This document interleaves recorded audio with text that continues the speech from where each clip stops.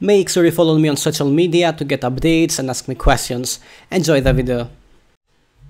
To send the activation code, I will use Gmail. If you prefer a different provider, please just this time use Gmail so we all take the same steps. After you create your Gmail account for this course, then open your .env file and we will set up the Gmail account for this project. So this is where we do the setup, right here. However, you need to know what to put here in order for this to work. This is why I said to create a Gmail account, because Yahoo, for example, has different configurations. So go on Google and search for Gmail SMTP settings. Open the support.google link, and here we have all the information needed. First, I will copy the mail host, which is this one, and paste it inside here. Now the port for SSL is 465, and if you're using TSL it is 587. In my case I don't have SSL, so I will use 587. Now the username is your email address, so in my case it is devlob@gmail.com, and the password is your Gmail password.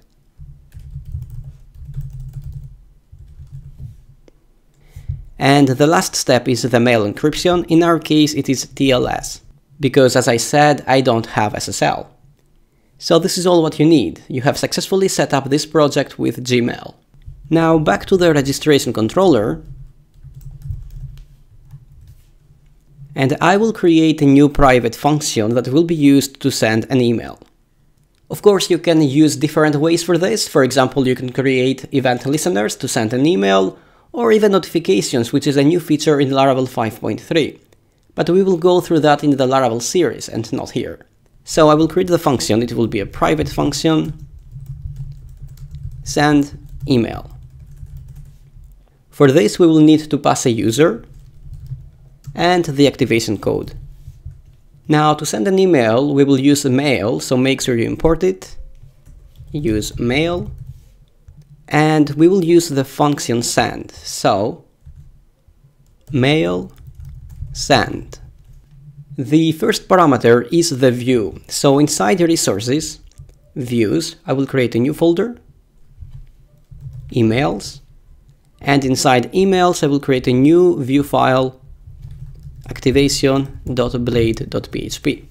Activation is the HTML template, which means that you can have this as you want. You can change the style, you can do pretty much anything. For example, I will use an h1 here to display hello, and below I will create a paragraph to display the message. Please click the following link to activate your account. Now inside the href we have to specify the URL. If you take a look at the .env file, you can see that we have this app URL here. We just have to change this a bit, so we have to add the port. In my case, the project is running at port 8000, so I can set this with :8000. Now back to activation. We can access this with env and the key, app_URL. After that we need a slash and then activate and then the user email. So user email, and after the user email we need the activation code. So again, code. For the message here we can just say activate account. The template is ready, but as you can see we are using user and code, so we need to pass them to the template. And this is what the second parameter is. So the first parameter was the view emails.activation, and the second parameter is an array. So let me create this. So we are using user. As you can see here, I have user because this is what we do here. We are using user. So the same will be for the code right here. So back to this, user will be the user that we create, and then code will be code. So we are pretty much using this user here and this code here. Now the third and the last parameter is a closer, so function message. We want to send this message to the user's email address that the user used upon registration.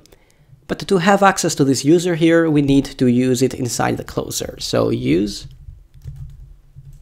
user, like this. And the curly braces, since this is a function. So we want to send the message to the user. We can say message to, and then we can use the user email address. We can also set up the subject of this email. So message again, subject.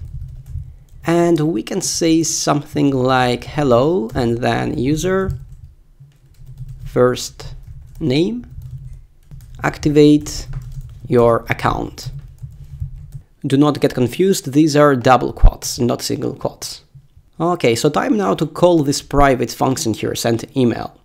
I will go down here and I will say this, send email, and then we pass the user and the activation code. By the way, this is how you can access the activation code inside activation that we created. So yeah, everything is ready and now it is time to test this. So for this case, we need a real email so we can get the activation code. But don't worry about it, you don't have to create a new email again. Just Google temporary email and go to the first link. So this will give you a temporary email that we can use as a real email to get the activation code. But before I do it, we have to restart the server. We do that because we made changes to this .env file here. So yeah, I will close this one. And again, I will run php artisan serve. So now that we restarted the server, we are ready to test this application again. So the email in my case, it is this one, so I will copy this. The name is Renato. I will just add my personal information, you can use yours. The password is secret. And finally, we press register. So if everything was correct, then you should receive an email as I have here. Otherwise, if you had errors in the process, then make sure you change the email by clicking delete, and then use the new email that you will be provided to create the user.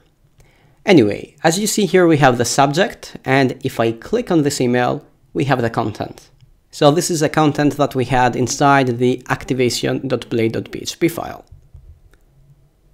Now, if I click this link, the activation has happened and we are redirected now back to the login. But let's make sure we are now activated. So I will go to the users.